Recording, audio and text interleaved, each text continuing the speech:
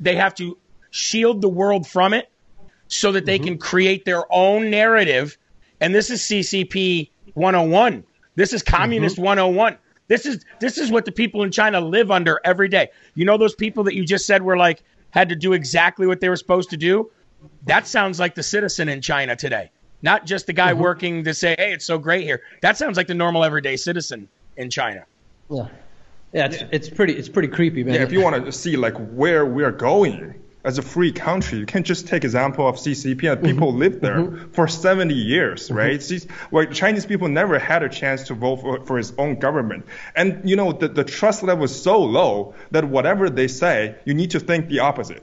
Right now, like they're starting a new propaganda campaign about like Japan is releasing the radioactive like wastewater, whatever. But actually, you know, CCP has been releasing like way worse through all the years, right? And then, but they just make those propagandas to have, you know, this, like you said, the narrative, so that they can just shift the focus of the people inside and outside. So they're both like propaganda. What really gets me upset is that you know that this is true, that this is all coming from the CCP, just by when you watch the CCP order our countries around and nobody say anything, right? Like you've got our country who's going, oh, emissions, we have to get down our global emissions. We're all going to die because of our global emissions. Then you got China just literally pumping the world's global emissions, you know, on purpose into the world. And then you say, okay, well, you're going to lecture us about emissions and you want us to eat bugs and live in pods and drive electric cars,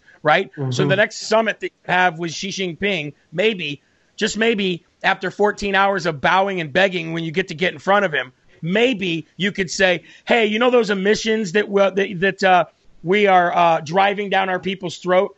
You might want to slow your emissions down too. They would never dare do that because the CCP would come down on them so hard. And that's how you know they're bought, because they'd never dare to. They lecture us and they bow to them.